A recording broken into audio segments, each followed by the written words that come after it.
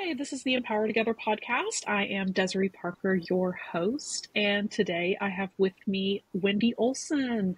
I'm so excited to have her here. Wendy is a healing coach, founder, and executive director of Grit Gumption Farmstead, which I love that name. Wendy believes in the power of story to change and shape people's lives.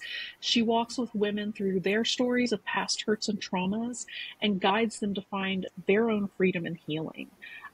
Through Grit Gumption, she serves survivors of sexual exploitation and domestic violence. Having applied all she teaches to her own life as a survivor herself, she is able to guide women with kindness and grace, showing them there is always more freedom to be had in one's life. Wendy believes that everyone has a story, and even if the story is really hard up to this point, it doesn't mean the rest of your story has to be. And I love that. So welcome, Wendy. I love seeing you. Wendy and I have known each other for a long time. So yeah, just so happy to have you here. How are you? Thank you for inviting me to be here. I'm so excited. I love talking to you. We could talk for hours. I know. Before we recorded, we talked forever. So, just like catching up. I always love having people on here that we can I can catch up with, and that we can talk and just chat forever. This is really for us, right? It's just other people listen. I know. Other people get to listen to me catching up with my friends, which I absolutely love. So tell people a little bit about Grit Gumption Farmstead. Like I said, I love that name. Thank you. So we serve, like you said, women survivors of sexual exploitation and domestic violence.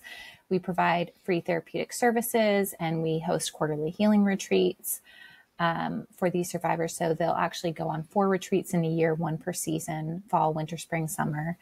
We do a 12-week story workshop, which is narrative-focused trauma care, before we lead into the healing retreats. We are a grassroots nonprofit, which is just another word for really small. And we intentionally stay small in our communities because we believe that long-lasting, sustainable healing happens in smaller communities. So right now we serve 5 clients, and we are maxed out there for the year until we're done with. We have 1 more retreat coming up for 2 of our domestic violence clients, and then we'll add in 2 more clients. But we intentionally keep it small. We work on a ratio of 1-to-1, even on retreats. So yeah, staying small on purpose. Which I think is great, because healing happens in relationship, and the more people you have involved, the harder it is to maintain that relationship. Yes. And it becomes more of a, almost classroom style. And it's really hard to build a relationship if it's 1 on, 5 or 6. People don't get the one-on-one attention that they need to, really form a good connection. So I love that you do that. I mean, that's how, same as you said, it happens in relationship, it happens in community, just the small, tight-knit, community of the whole reason that we invite people into this space is people need that extra layer of healing, right? So I always like to say, there's kind of this pipeline of how things work in anti-trafficking space. It's safe house, and then program, and then graduation, and then good luck, yes. So after that, and that works great. But after that, we're that 5th, 6th step. So a year or maybe 2 years later, whenever they're feeling man, is this all there is?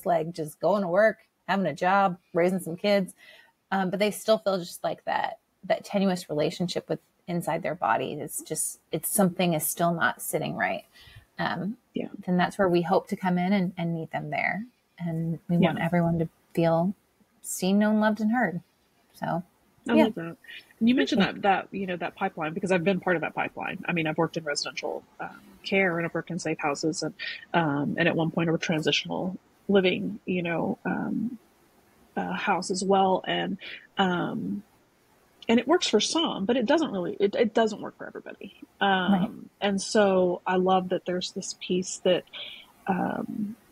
is intentional for after that intensive piece. of healing, where people have gone through their counseling, and they may have gone through a program, or they may have gone through something different, whatever style of intensive healing that they've done. Now this is for connective, relational, really moving forward. It's not backward focused. It's helping them become forward focused. Yeah, I mean, we do go through, stories of our past. We go through 4 different Sure. stories of past harms, but because in order to move forward, you have to go back, right, for this. Mm-hmm. But yeah, by the end, it's always our goal for like empowerment and like all of this, which it feels counterintuitive. And I even had a client talk about this when we were on retreat a few weeks ago. She was like, when we first started, I was like, damn it, Wendy, why do I got to go through this part, like, fine, I'll do your stories, like whatever. But, and then she's like, but you were right. And I hate to admit that. I'm like, yeah, this is, course. I mean, I know I went through story work myself. I still do it as a healing modality for life as it just happens. And yeah, it's really hard digging through those stories. I always say, like, we're kicking up a lot of dust, right? Like, try not to joke on it. Yes. But also, like, we want to like push, but not like over the edge either. It's not like this crazy extreme. It's like we're just nudging, like, have you ever thought about this? Have you ever thought about this? There was a meme going around on Facebook that was like, describe your job in like the worst way possible, or just like in the simplest of terms. And it was like, I listen to people's stories and tell them what I heard. There you go. But that's true. And like, I love that because it boils it down to like what you do. I listen to people's stories. But you do it in a controlled environment, in a safe place for them, and I think that's a big difference. So, teaching them how to do that in a safe place where they can stay regulated, and not become overwhelmed. Right, exactly. That's a really important aspect of it. So, so I know we met a long time ago when both of us were still relatively new to the anti-trafficking movement. I was still volunteering at the first organization I worked for. You were working with a relatively new organization as well. So what led you into working with victims of trauma? So, back in the olden days when I lived in Houston, I mean, I've lived there like a million times, right? Like most of my life, but it was very, I would call it more renegade style than anything else. And I feel like that was like the beginning of the anti-trafficking movement in Houston. Was just like, we were here for the Wild Wild West. Yes. Well, as you well know, that is not a sustainable way to live. So, no. In August of 2016, I was completely burned out. Like, after working, in even just for 2 years, I was like, well, we're done here. God's like, move along. Like, this is like time out, So I did. I took just over 2 years off. We moved up by Fort Worth. And so like a lot of changes were happening anyway. When I started to get settled again and start feeling like I really want to get back into this work, I went to go see my friend Emily Mills at Jesus Said Love. And I was like, hey, I really want to get back into work, this kind of work. Do you have any suggestions or connections or anything? And she was like, she paused for a minute. And this is like the most poignant part of my life. She paused for a moment and she was like, people who have longevity in this type of work have to know their stories really well.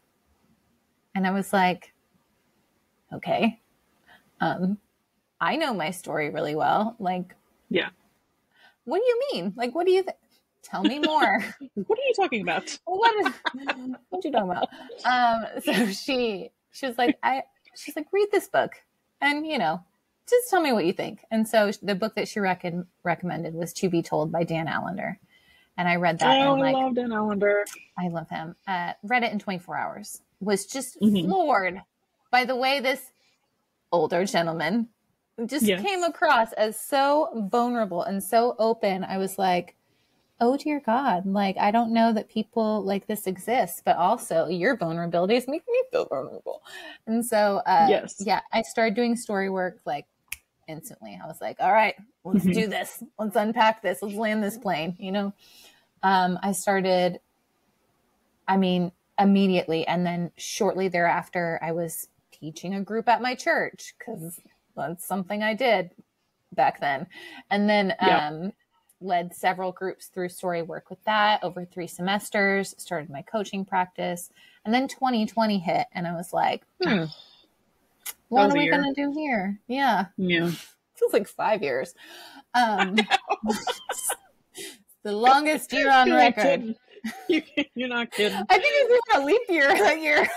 It was right? freaking long as hell. It was horrible. But what started this is like, okay, I was like, I'm going to create something. And I ended up like creating some classes and putting those online. And they were just like, meh. And then my grandmother passed away in June of 2020. And she had been fighting dementia for 8 years and finally, lost her battle with that. And that was one of those life-changing moments for me because she was my mother for all intents and purposes. And even though she hadn't been like active in my life for those years that she had dementia, she still always knew who I was. Like even when she couldn't speak, awesome. I could tell in her eyes that like, I was her lovey. And so like she, that was always very special to me. And it was, a devastating loss where you're just like, well, I'm just going to quit everything and question everything about my life. Yes. So did that. And then a few months later, I start working in my garden because she always kept a really great garden. Both my grandparents were amazing gardeners. And I was like farming. And I mean, we own 2 acres just outside of DFW and, like got the, farm animals, and sorry to say, we even slaughtered our own chickens. They were delicious, just so you know, even if you're a vegan, it's fine. But I was like, okay, so what am I going to do? Like, am I just going to be a farmer now? This is just who I am. Yeah. In the meantime, this is my life. In the meantime, I had applied for the certificate program at the Allender Center. And I was like, and they called me and said, hey, we want to do an interview because we have classes coming up and we're going to do them all online. I'm like, okay, but this is probably not my life's work anymore, but it's fine. Whatever, I'll do it. And they email me back and they tell me who I'm going to be interviewing with. And it's one of the founding members of the Allender Center, who I loved. And I was like a little starstruck to talk to. I was like, how is this woman talking to me right now? Told her my story, told her, what was going on in my life and everything. So incredibly genuine and amazing. And she was like, Wendy, I really feel like you would be really great at this work. I feel like you already are, but this would just like take you to that next step. Yeah. Like whatever you say, like I will just listen to you. The Allender Center is wonderful. You've never met people like that, like ever. Like I understand why it becomes one of those things that people just go back to and go back to and back to, because there's no other people on the world, not that I've met at least, that are just so genuine and kind and just like, they're not nice people. You know what I mean? Like nice is like, oh, hi, how are you? They're very kind of like, I'm going to tell you something. It's going to be hard, but I'm going to sit here with you and virtually hold your hand while we do it. Yes, exactly. So I ended up getting accepted into that. And I was like, all right, Lord, this is just what we're doing. I'm farming and we're doing story work. Like, and after the second session with them, I was like, well, here's a thought. What if like gardening and farming and story work were all one thing? And I made the crazy decision to start a nonprofit around that. Yes. It is a crazy decision, isn't it? It really is. The paperwork alone. Oh my gosh. Yes. I've helped people form their nonprofits. It's delightful. I was like, I mean, I don't know how many times a year I must question my decision in life, but here we are, and I love it. Yes. And I wouldn't do it differently. I just, it's just one of those things where you love it so much and then you're like, what did I do? Yeah. Yes. I created this thing, but yeah, that's how Grit plus Gumption was birthed. My third child. There you go. I love it. So you're like a storytelling farmer. Storytelling farmer. I'm a really bad farmer right now because we haven't had rain in forever. It's been 114. Oh my gosh. Nothing lives I here. understand. We had this freak storm last night, and I was like, rain? Is that water from the sky? I know. But it's, now it's back to being 97 right now. Oh, so, wow, that's like a cool front. That's beautiful. Practically, it's under 100. So, the joys of living in Texas. Yeah. But anyway, so you're doing story work, you're farming, you are working with domestic violence survivors and trafficking survivors, and what else is going on? I know you wrote a book. I did. Another one of those projects that I was like, what did I do? Yes, I understand. I'm in the middle of my second one right now. Oh gosh. So yeah. How to describe that? So I've always wanted to write a book. I've been writing since I was probably my daughter's age. She's 10. I used to write short stories, and I was like, there's no way I have anything that I could write a book about. And then bam, life happens. So yes. I'm like, and as I'm writing this book, like more life is happening. And I'm just like, well, here's a second book that I'm going to be able to write out one day. Right. So yeah, it's called Quelling the Tempest, Discovering the Warrior Within the Sexual Abuse Survivor. And it talks about my very first experience with rape and how it parallels like my healing journey as well. So I share stories about some of the things that I went through, a lot of my trauma and all the things that I've survived through. And then just also paralleling with like, this has happened. And also like, you're not alone, I want people to be able to see themselves in my book and feel seen just through reading my story. Yeah. And then I talk a lot about my healing journey and story work and the importance of story. Obviously story is like one of my passions. Of course. So yeah, I've heard it taught that there are 4 different stories that we carry with us, right? There's the story we tell ourselves, the story we tell others, the stories that others tell about us, and then there's the truth.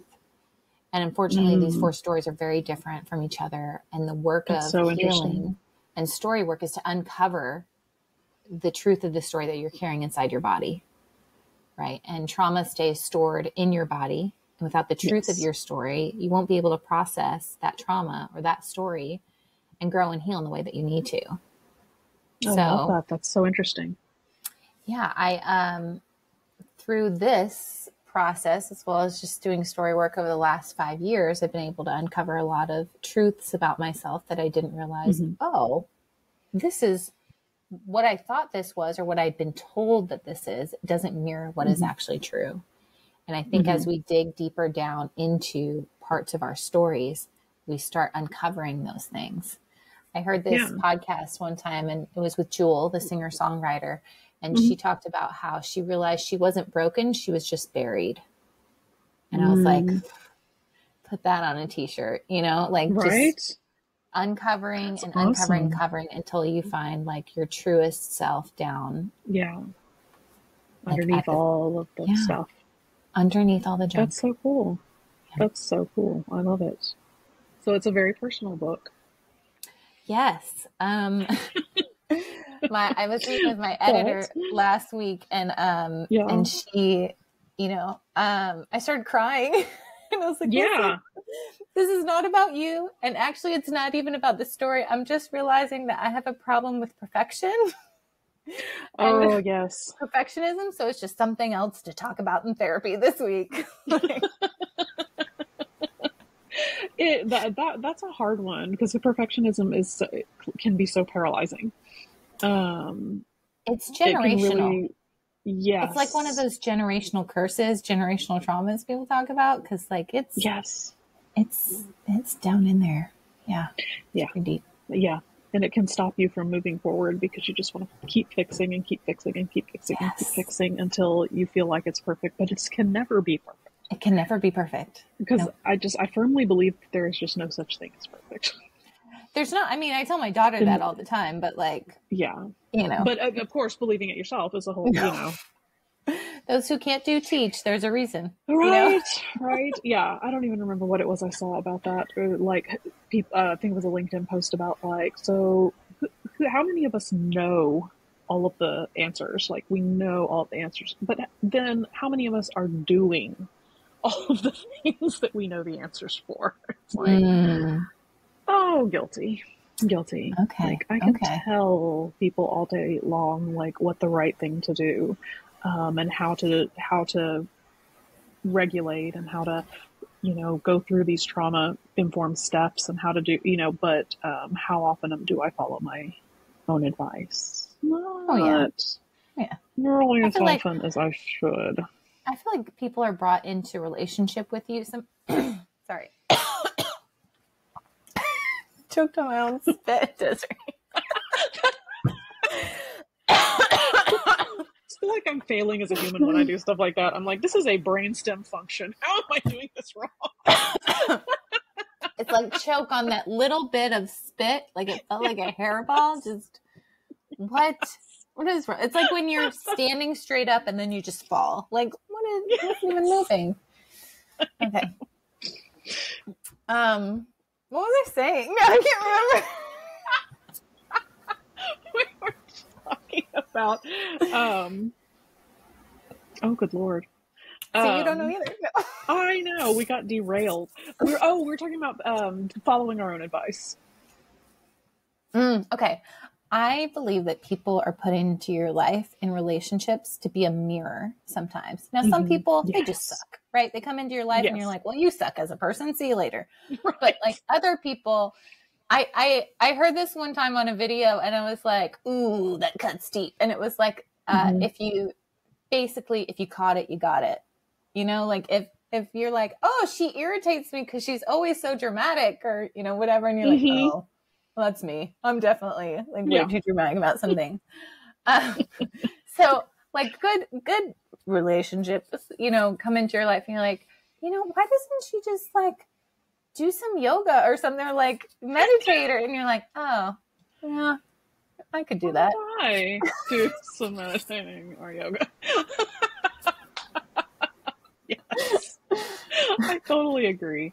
It is. It's those relationships that it is. It's those mirrors that we get sideways with and we're like, why are they doing that? And it's like it's what irritates me about other people that I realize it's what really is irritating me about me. Yes. I'm like, oh, that irritates that what they're doing that's irritating me is a habit I have in myself.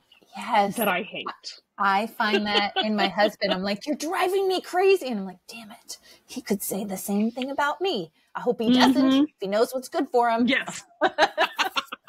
Right. It's like, no, don't point it out at me. I only get to point it out at you. When he has our daughter is like sometimes his mini me. I mean, she looks just like him, but usually what comes out of her mouth is me. But every once in a while, they'll get into a fight and they'll go back and forth. And I'm like, sucks trying to argue with her, doesn't it? It's really annoying. Remind you of anybody? It's like having a conversation with yourself, isn't it? No winning. No winning. Yeah. Can't argue with yourself. Especially miniature versions of yourself. It's super annoying. Yeah. So being in the anti-trafficking space still today, we're among not very many who have lasted a really long time in it. And there's a lot of noise going around it right now, you know, with the movie The Sound of Freedom that has just come out recently. I myself have made the choice not to see it. Same. I've worked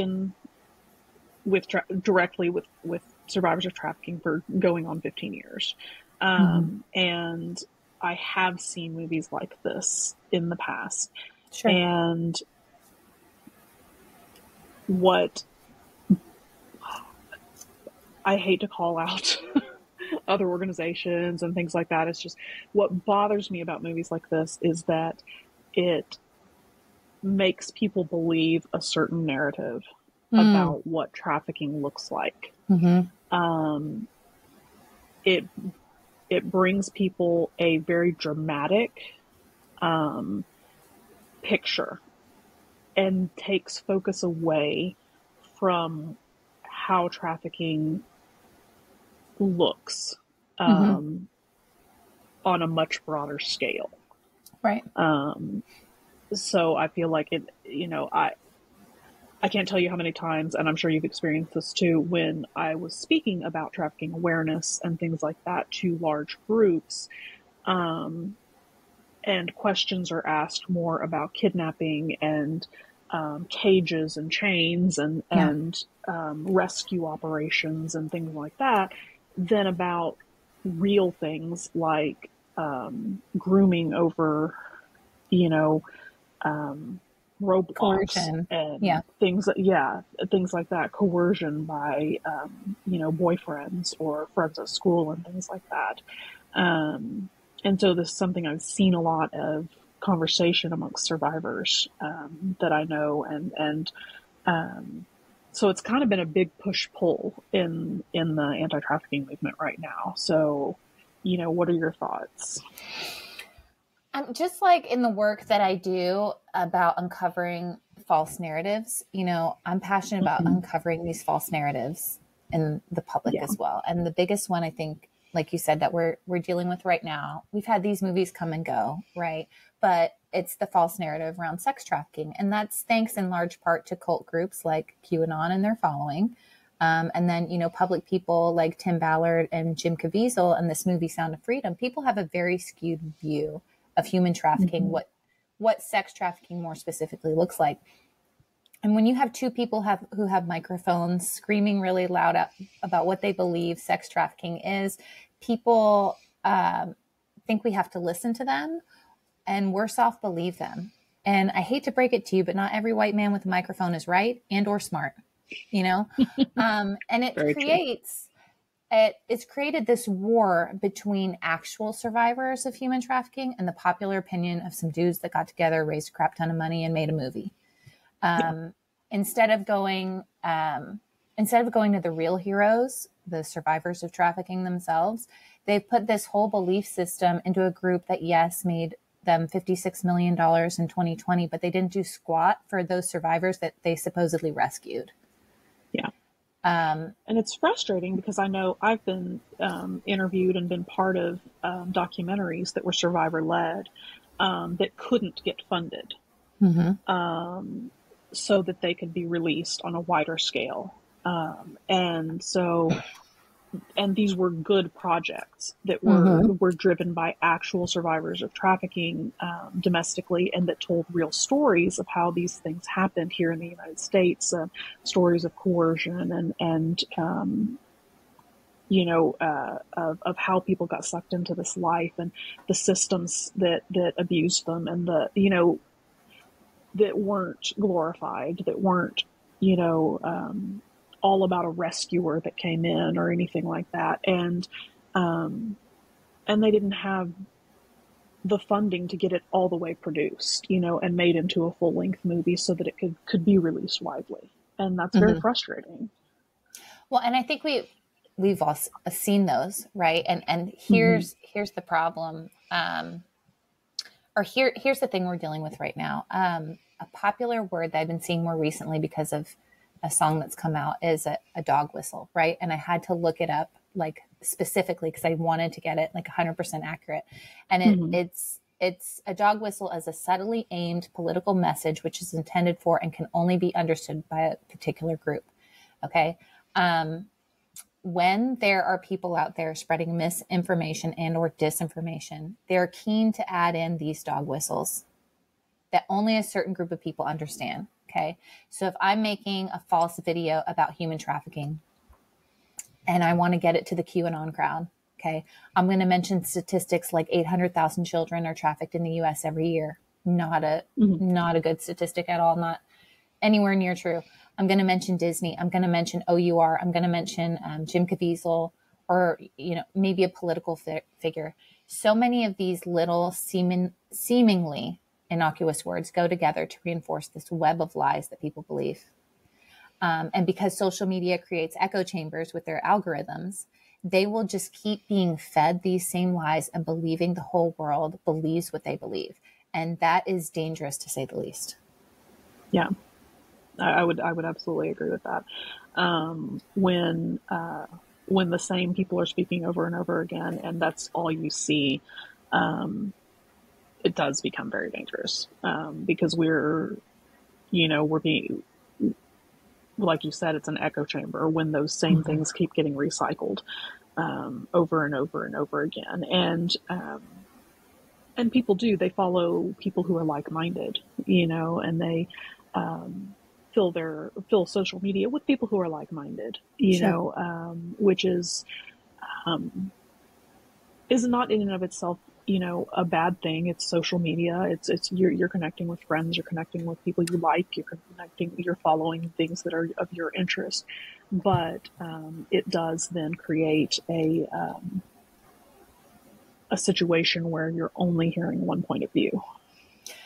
If you take everything that we just talked about and then integrate that with the issue of trafficking, which is so huge, and people only believe this one narrative about trafficking, we're ultimately just creating like a shitstorm around healing that says, we don't believe you and your story is not true. Yeah. And that is toxic and completely unnecessary and hinders growth and healing for the victims that had a typical trafficking experience. I hate to use that, but like in the United States, but it doesn't match the one that's big and flashy on the screen. So not only are people's stories not believed, they're being told that they're liars, or worse, they're being called traffickers themselves for speaking out against movies like this. Yeah. I would equate it to something like the issue of date rape, right? And like the late 90s, early 2000s, that word was becoming more prevalent, but we saw a lot of victim blaming and victim shaming around that. We saw that word in the context of like it was just date rape, it was downplayed. Many victims still don't know to this day what happened to them, which was rape, plain and simple. Yeah. And I think we're seeing that in the trafficking space as well. It's harmful. It's exploitive. And it's harmful. Yeah, I would definitely agree with that. So I'm really glad that there's people like you that are helping women tell their stories in a real and honest way, and helping them to see that their stories are valid, and that their story does matter, even in the face of very popular and very public, mainstream narratives that are so completely different than what they've experienced, and allowing them to get to the root, of their true story, and it doesn't have to match what's on the screen, because the vast majority of people, it's not going to. No, and they're not seeing themselves reflected at all. And I think, the pushback on it is like, this is not a typical experience, but it seems to be thought that like we're saying that child trafficking does not exist. Nobody's saying that. Nobody's saying that at all. Not at all. But a 17-year-old, a 17-year-old's a child in the eyes of the law. So is a 9-year-old, a 10-year-old, a 13-year-old, a 14-year-old. There are trans youth that are trafficked, LGBTQIA plus community trafficked, marginalized communities. But those are not the trafficking victims that people want to support. No. Right. So again, these dog whistles of like, this is what we want you to think it looks like, and we'll gladly take all of your money to portray this. But if they actually knew what trafficking looked like and what the victims look like, they wouldn't want to have anything to do with it. So it's more of a, look at me, I support this, you know, facade, but they don't want to really know. Yeah. And I think that's always been the hard part. The attention, you know, even in news media and things like that, is very different when it's a, you know, wealthy family, when it's a, you know, Caucasian girl, when it's a, you know, something like that, rather than when it's, you know, a Black girl from, you know, inner city Houston or something like that. So the coverage that it gets is very different. Very different. Absolutely. Yeah. So I think that the movie is just kind of further highlighting that disparity, as well. So, which is ironic because, and you can cut this out if it's too far, but, you have a white dude, carrying out Black and brown bodies, and that's fine. But like, what do you do with those Black and brown bodies afterwards? Well, according to reports, you just send them back home and traumatize them for the day, and that's totally fine. But the whole white savior complex like comes into play like right here. And that is just like people that eat up that narrative that just like makes their bellies all full and fat. They just love that. And the rest of us are like, over here, no, don't do that. Let's not do that. It's not okay. Yeah. Not how it works. You're exploiting people. Don't do that. Yes. Yes. I was just talking with an organization that that I'm doing some consulting for right now, and they do some street outreach, and there's another organization, a faith-based organization that does street outreach as well, where they are, that does like a prophetic prayer and stuff while they're down there. And I have nothing against faith-based ministries, but they go down there and they do their you know, prophecy and all this stuff down there. And then the group actually asked one of the women working on the street to take their picture, their group's picture. Oh dear God. For them when they were getting ready to leave. Like, asked them to take a group picture. No, you know, I was like, I can't. Jesus said to feed the hungry and take care of the widow and orphan after you do your good deed. Even, you know, I'm really against like people, like as an organization, we never post pictures of our clients. If you see pictures of people, they're stock images because you're not seeing who we're working with. Like if they want to post on their social media that like they went on one of our retreats, cool. More power to you. But we are absolutely not, big N-O, going to re-exploit you in the process to bring in those donor dollars. No. Like, I'll be broke and poor. It's fine. I don't want to re-exploit people. I feel like I'm going to, like, that's a ticket to hell for me. That's a no. It's a hard pass. So I'm very leery about, I mean, I say this like with two hands of like, we are technically, according to the IRS, a religious organization because we have decided that if open, we would like to pray with our clients. So there's that. Yeah. But like looking at faith-based organization, I'm always very leery of like, okay, but like which side of the coin are you on? You know, because that again is a very diverse group of people, and you could be getting, you know, prophetic people who want a woman who's being trafficked to take their picture on the corner after they call out her Jezebel spirit, or, you know, whatever kind of garbage they're going to put out there. Exactly. Versus going down there and being like, hey, do you have any condoms today? Let me give you some condoms. Yes. Are you thirsty? Do you want some water? It's hot out. Do you want to sit here for a while? Those heels are high. Like, do you need, do you need, not like I'm here to help. I'm here to rescue you like that. Yeah. to save your soul. talk about a dog whistle there. Hello, the word rescue, like right away I'm like, whoa. Yeah. Like, no. Like, let's pause right there, Yeah. I worked with a survivor. I met her mom at an event while she was being trafficked. Prayed for this girl for years, like just knew about her, knew her mom, knew her family. And then she got out and she contacted me a few months later to be like, hey, thanks for, being there for my mom and everything. We became good friends. We talked like every day for a year. She helped me in the beginning start Grit Gumption. Anyway, she does street outreach right there on Bissonnet.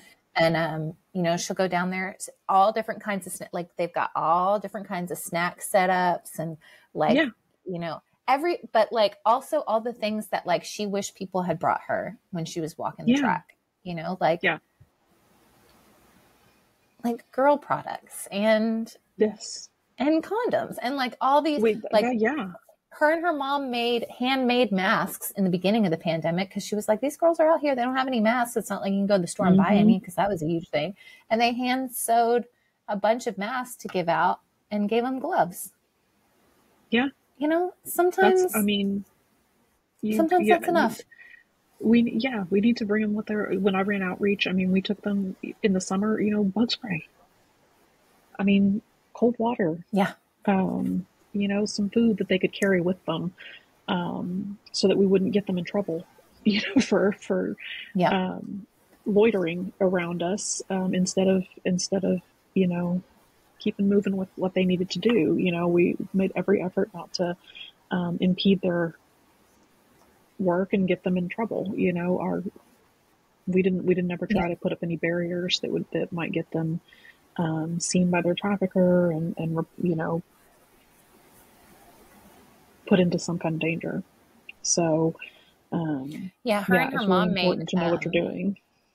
Made huge connections with the girls and the pimps. Like they all knew, oh, they're down here, every other Saturday or whatever. And that's how like just the relationship building part, I think, was the most important and integral part of, like of her work. And there were times when, girls like could trust her and be like, hey, I need to leave today. And she would, help them find a place and get them out of there and whatever she needed to do. But it wasn't her it wasn't her agenda. If that makes sense.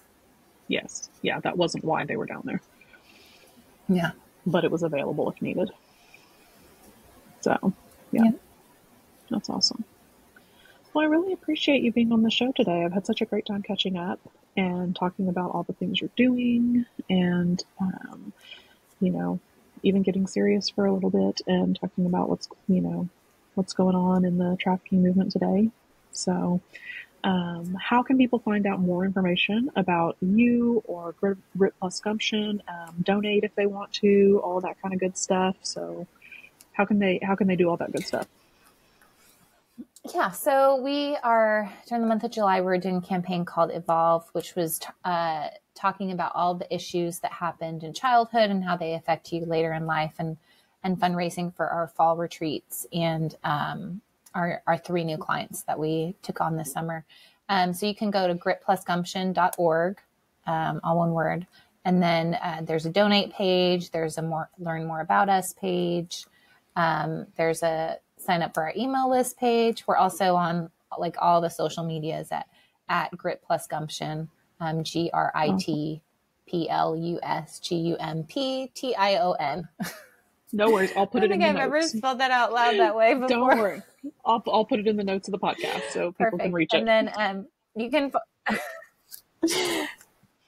And if you want to reach out to me, I'm also on social media. Same thing.